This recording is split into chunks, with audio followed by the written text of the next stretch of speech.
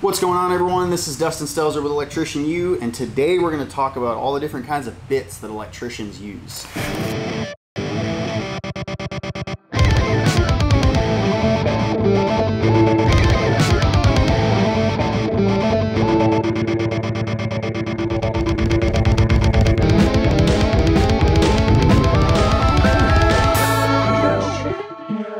Number one on our list is a standard Phillips bit for your drill. So I personally don't like individualized bits like this. Love everything Milwaukee, just hate these. I like to have an extension that I stick a Phillips into. These a lot of times have magnets inside of them, so it magnetizes all the screws that you put on them. There's some screws that are not magnetic, and so just sticking them on the end of here, they're going to fall off. So I like having this slide on there because it at least keeps your screws on, and then when you drill them in, it closes. So I'm a huge fan of these. The DeWalt, well, when they get worn out, they do that. They're not supposed to do that, but they're really cheap for like $5. You can get, I think like a pack of 2. I don't know. Maybe they're like $2.50 a piece. Maybe they're $5. Don't quote me on that. They're cheap enough though, like that having 3 or 4 of them around is easy to do. There's another one by Ryobi. A little bit longer, but it's nice to have like longer, shorter versions. So number one, just regular Phillips drill bit. Number two is you want some nut driver bits for your drill. So I have like a full pack of these that goes 1/4 inch, 5/16, 3/8, 7/16. It really helps a lot of times when things are hard to loosen up to have a drill bit rather than just a handheld nut driver. The majority of the time you're going to be using 1/4 inch and 5/16. You're probably going to use 5/16 more than you use anything at all, but there's a lot of HVAC equipment that you're going to try to get into that they only use 1/4 inch stuff, even when they're like in a new construction environment. All their straps that they put up, they're just constantly using 1/4 inch stuff. So at least having a 1/4 inch and 5/16. Nut driver bits, you could get the 3/8 and the 9/16 because every once in a while you're going to come across stuff like that, but I recommend just getting the whole pack. There's like a 4-pack that you can get at Home Depot for really cheap. Next on the list is masonry bits. So anytime that you are drilling into brick, into stone, into concrete, you need a bit that can drill through stone and not tear it up. If you're going to use regular bits like these, you're not going to get anywhere. You're just going to tear up perfectly good blades. These are designed for masonry. The tips are designed a certain way. The rifling on them is designed a certain way. These are Bosch bits. They're really cheap and they come in a pack of like 5 and they're all different sizes, which is cool. I find that more often than not, you're going to use the 1/4 inch more than anything. And they do make a lot like bigger ones, more stout, like really, really thick ones, depending on what kind of anchors you're putting in. But masonry bits, you're going to use the shit out of as an electrician. Number 4 on our list, another great thing to have are paddle bits or spade bits. These are for drilling holes in wood. And there's a bunch of different types. These are kind of like the old school, commonly used. I like the Daredevil bits that are made by Bosch. They actually have a little like drilling the front end that kind of sucks the blade through the material. I like that a lot. I like that they have like these sharp points on the end rather than it just being a flat blade. I find this flat blade, like you hit a nail and you're done. These are a little bit more forgiving, and they do a little bit better job of like sucking material out of the hole as they're pulling stuff through, whereas these are just flat. So a lot of the time the material gets stuck in there and then they stop drilling really well. But just having some paddle bits or spade bits, there's a bunch of different variations that you can have. You're going to use these all the time. Every time you're drilling through wood, whether it's commercial structures that are wood framed that you're running MC through, or if you're in a residential environment where you're pulling Romex through, you're going to use the shit out of these. So I find it's really helpful to get like a full set of all of the different sizes, although you're going to find like the smaller sizes like this you're probably not going to use very often. You're more than likely going to be using like the 1/2 inch, 5/8, 7/8, 3/4, maybe even the inch. So it'd be cool if Bosch would make just an Electrician pack that had 1 inch, 3/4, 9/16, 5/8, 1/2 inch, and that's about it. And then you give us like 2 of every kind because you're always going to fuck one up or a helper is going to steal one or something like that. And having to buy an entirely new pack when you only need one size is really stupid. But the paddle bit. Next thing to have, which you're not going to use as often, but it's really handy to have, is an impact driver socket set.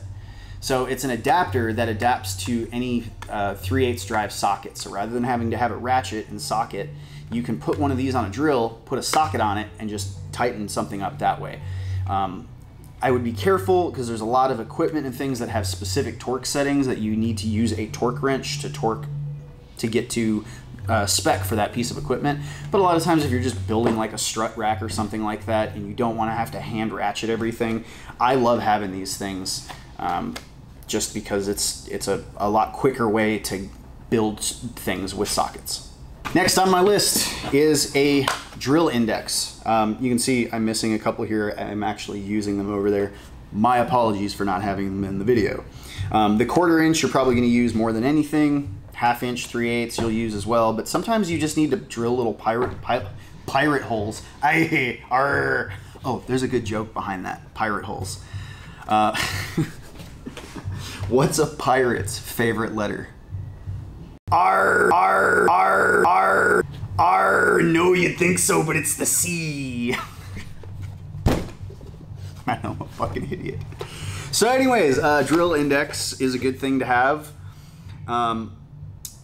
Yeah, you'll find that like you're gonna drill through a lot of metal and things. So just having an index that you have multiple different sizes of these is great. This one, all of these fit in a impact driver.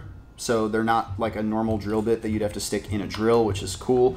I like getting anything, like even my paddle bits, I like having the ends that'll fit in an impact driver so I can just slide them in and use them with my smaller drill, because there's some times where you have to get in at a weird angle and you need a shallow drill to be able to get in.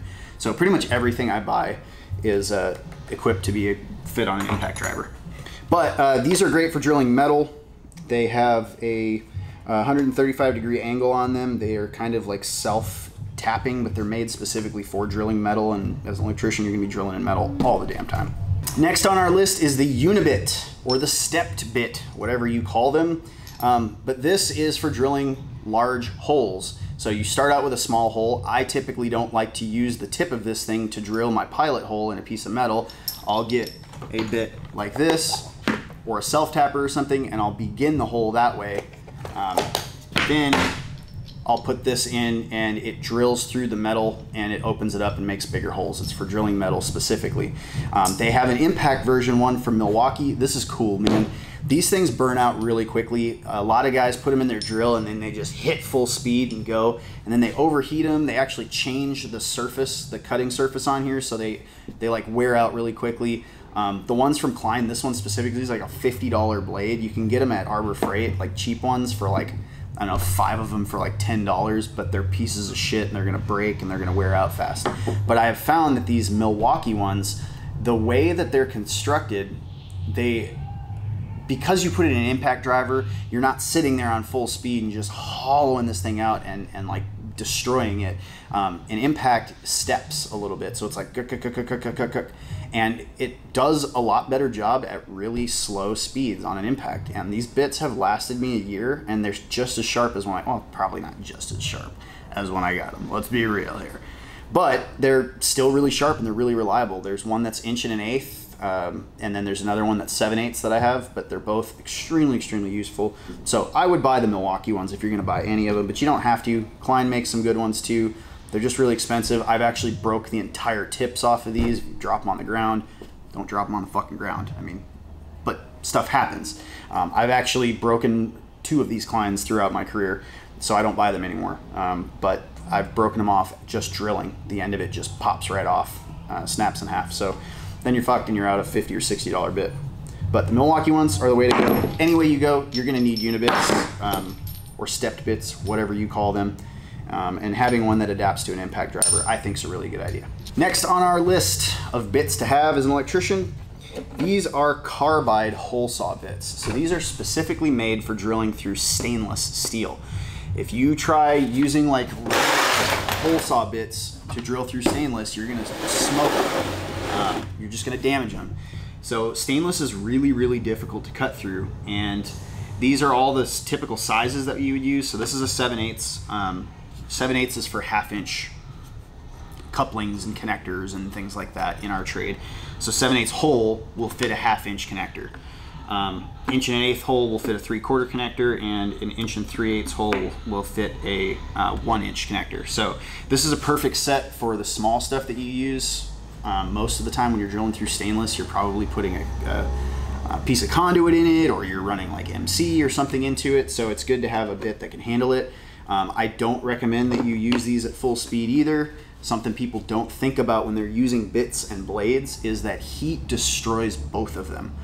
Anytime you have vibration or heat, it will ruin your blades and your bits. And you can make stuff like this last really, really long if you either put some kind of oil or some kind of liquid compound in to keep the heat down, or if you just drill at slow speeds and let the teeth do all the work. Don't sit and like cram this thing down and try to make it drill.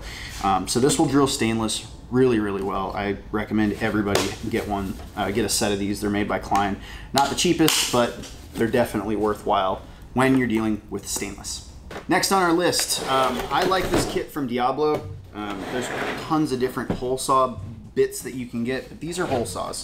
So this is Diablo's Electrician set of hole saws. They have all the sizes that we use. So they've got the 7/8, inch and an eighth, inch and 3/8, so they can go from 1/2-inch conduit to 3/4, 1 inch, inch and a quarter, inch and a half, 2 inch, 2.5, 3, 3.5, and 4. All the sizes that we would need as an electrician, and none of the other shit that you don't. I actually have another hole saw in here that I use. If you look at the difference between the teeth on these, so these are sharp. These are meant for like wood, some metal, you know, thin metal, nothing stainless. You wouldn't want to do that. But these don't have any teeth that are sharp on the ends of them at all. These are completely flat, but they're diamond. So if you're cutting through hardy board, siding, a roof soffit, or some kind of material that's like concrete in nature, use a diamond bit for that, because it's actually designed for that. It keeps the material buildup out, keeps the heat down. Don't drill at high speeds, drill at low speeds. You could even drill through hardy board with this stuff at really low speeds, but in my experience, you fuck the teeth up on these really, really quick when you're trying to use hardy. So just don't do that. Get something like this. And I know these blades or these bits are not very cheap. So like sometimes just buying one like this might be $30. But it's a really good thing to have. You're going to be drilling holes in wood, drilling holes in like steel siding, panels, like I said, the hardy board siding, soffits, all kinds of stuff. So having hole saws, like electricians use the shit out of these. All right, so the last set of bits that I think every electrician should have. This one's pretty spendy, but these are awesome. These are called Forstner bits. So Forstner bits are hole saws again, but they are meant to specifically drill through wood, and they don't build up material inside of them like one of these hole saws would. So with one of these, say you're drilling through a double stacked 2x4, so like two 2x4s on top of each other. As you drill, that material ends up inside of this bit, and then you got to stick a screwdriver in and pry it out and pull those things out because there's a flat back on it. What's cool about these is these just drill through holes. They're just bits, so they're constantly removing material as you go. They're very expensive. You don't want to damage them. You really, really want to take care of these bits, but they're awesome. Like this whole set goes from probably a 3/16 hole all the way to 2 1/8. So especially if you're working in wood environments, if you're in resi, you're doing custom homes, and you have like 3 panels right next to each other, and you're drilling down for all your home runs, your feeders, sub feeds. Having these bits is really, really nice. As you guys know, probably using these kind of sucks. All right, so that's pretty much it. There's definitely other bits that I'm not talking about, like whole hog bits or like really long extensions, 4 bits, or you know, they've got like paddle bits that are 18 inches long, or they've got like masonry bits that are 18 inches, 12 inches. There's a lot of other like kind of specific bits that you might get, countersink bits if you're doing certain like finish work. But I think these are the bits that most electricians are going to use most often.